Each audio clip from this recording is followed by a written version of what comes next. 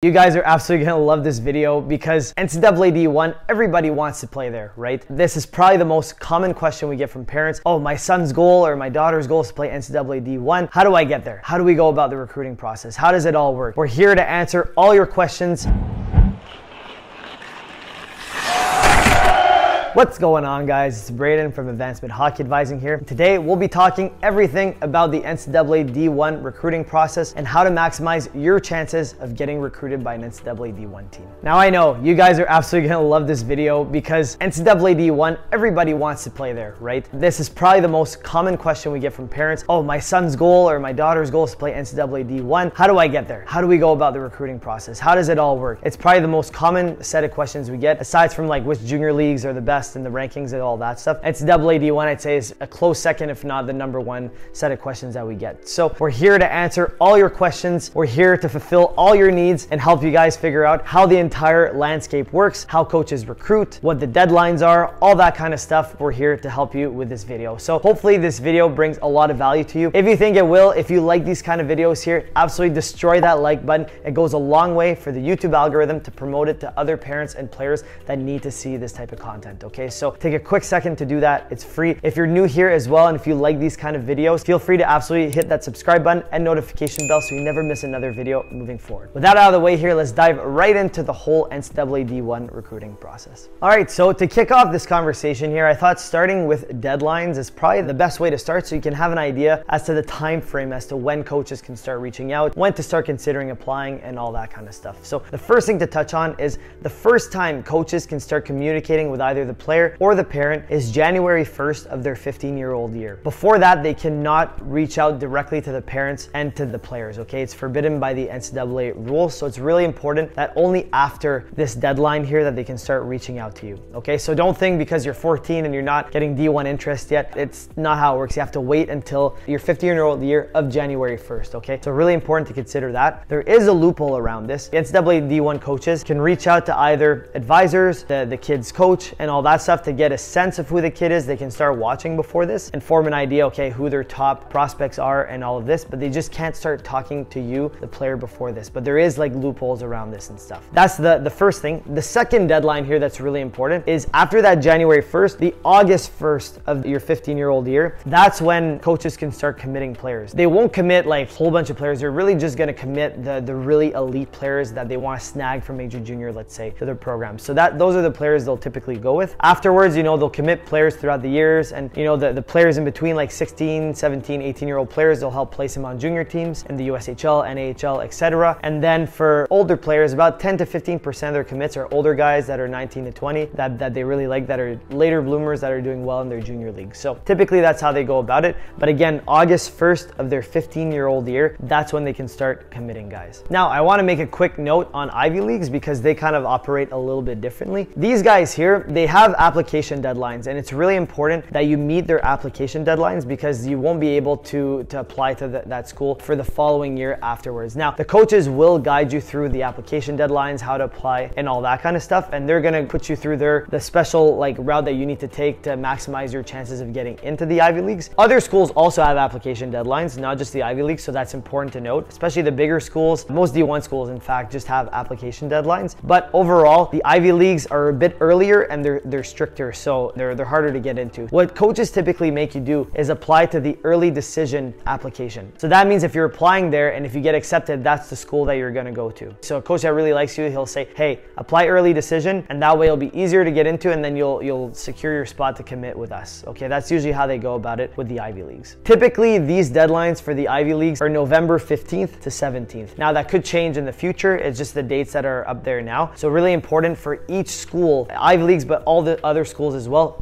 go on the website to look at the specific deadlines. Right now it's November 15th to 17th, but the following year they could change it to the 20th to the 22nd, who knows, right? So really make sure you go on the website to verify and you ask the coach to know exactly what the deadlines are so you know when you need to submit your applications by. In terms of financial aid with Ivy Leagues, with all the other schools as well, typically the financial aid deadlines are a little bit after or around the same time as the application deadlines. You want to make sure you get your application in and you get your financial aid in, because that's a big piece as to whether you're going to be able to afford the school or not. Now, if you're on a full ride, you don't have to worry about it, but full rides are few and far between nowadays, and usually coaches divide up an athletic scholarship with an academic scholarship and with a financial aid scholarship. So really important that you make sure you apply to financial aid. Also with Ivy Leagues, it's only financial aid, okay? So really important to be able to afford these Ivy Leagues and not pay 60 to 70K USD a year. Really important you get that financial aid application in, or else that could really hinder your chances of going to that school. So really important to keep that in mind. Overall, that's how the application deadlines work, the financial aid deadlines work for the Ivy Leagues and schools. Altogether, it's pretty similar. Overall, that's how coaches,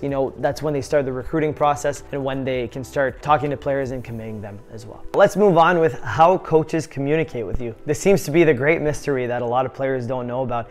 Some players think they need to send an email every week to get coaches to respond to them and communicate with you. Typically, it starts with an email. The really elite players, actually coaches, will reach out to you or your coach. They're going to get in touch with you either by text or just give you a phone call, something like that. But typically for most guys, if you're not a really standout elite player, if you're just a very good player, if you're sending out emails, you're trying to contact these coaches, if you have an advisor doing that for you or a coach doing that for you, typically they'll respond to the email and they'll say, hey, like if they're interested, they'll say, hey, let's get in touch. What's your information? Like what's your cell phone number or whatever? And then usually if they're really interested in you, they'll shoot you a quick text and they'll set up a time to give you a shout so you guys can have a conversation about the school. What's talked about is basically like they tell you a bit about the school, they ask you about yourself, your grades, what's your style of like a player, right? What do you bring to the table? They'll ask you a whole bunch of questions, and they'll also try and sell their school a little bit. Just say, give you more information about their program and all that stuff. And usually these conversations are like 20 minutes to half an hour long, and coaches are just trying to get to know you and not sell you too hard on their program, but just put their program on the map. Now, it's usually not like the first conversation with D1 coaches is very rarely trying to convince a player to come to their program and to offer them a full ride. Really, it's only the elite players that this typically happens, but for the good players, it's usually just an intro and you feel your way out, and from there they watch you. And if you see that coaches started texting you a bit more and wanted to do follow-up conversations with you, if they're inviting you to campus visits, that's when you know, okay, the interest is probably pretty high and they're probably gonna offer a commitment at some point, okay? So when they start messaging you a bit more and inviting you to campus visits, those are two big signs that, okay, this coach is actually probably pretty interested in me. Versus if you're sending a whole bunch of emails, you're not getting much back, only the odd communication here and there, chances are the interest is a little bit lower. So one big thing to keep in mind when it comes to communication with coaches. All right, so let's move on to campus visits, how that kind of all works. I get a lot of questions about this from hockey players, like what do I wear? What's it all about? Like what's the point of it and all this kind of stuff. The big point of it is that if at the NCAA D1 level, if a coach is inviting you to a campus visit, chances are the interest again is very high and they'll probably make you a commitment offer at that point. If they like you as a person, if there's a red flag or something and they don't like you for whatever reason as a person and all that, then they might just not offer it. But most of the time, usually they're trying to offer a commitment to you and just show you the campus and convince you to come to their program. They won't be desperate about it because they're D1 coaches. They have a lot of good talent coming in, but if they're inviting you, they really like you at this point. So what to do, like what to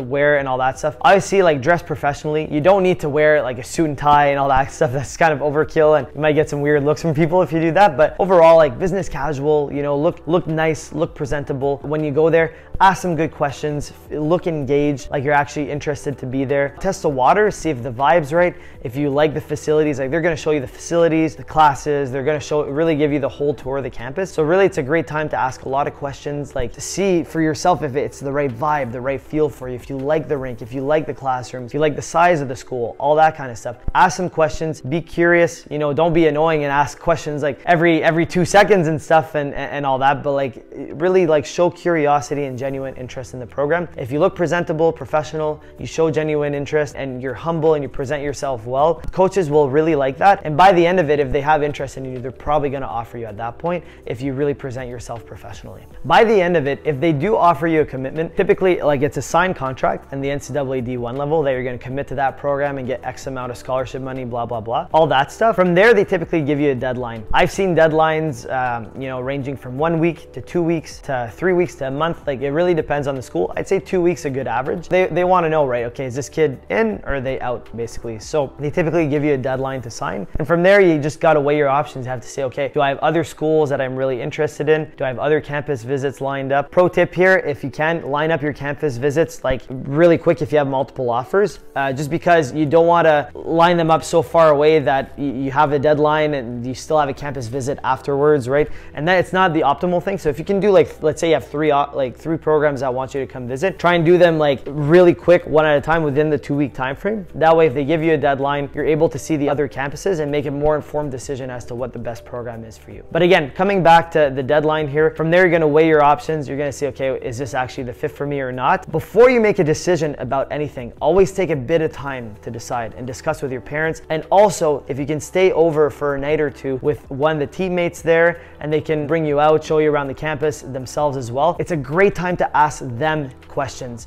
about how they like the program, how they like the school, how's the coach, you know, all that kind of stuff, how they like the atmosphere of the team, all these types of questions. It's a great time to ask them, because the coaches, obviously they're going to sell you on their program, right? But the players are typically pretty honest. They'll sell you a little bit too, but if you ask them like some more questions like that you don't typically want to ask a coach, they'll usually give you their honest opinion as to how the program is. And from there, you can form a general opinion. Okay, like, what did I like about this place? What didn't I like? Make a pro and con list of each program that you have options for. And from there, you can come and make a final decision. So guys, that's pretty much it with the entire D1 recruiting process, how it works. At the end of the day, know a few things that are really important to remember. D1 coaches will contact you if they're really interested, and they'll invite you to campus visits. Once you go on the campus visits, it's really important to present yourself professionally, be engaged, ask a lot of questions to both the coaches and players, and get a feel as to what the vibe is, weigh out your different options, and then make the decision from there. That's typically how the whole process works and how you want to carry yourself. And that is a wrap for the video, guys. Hopefully you got a ton of value out of this and you have a better understanding as to how the whole D1 process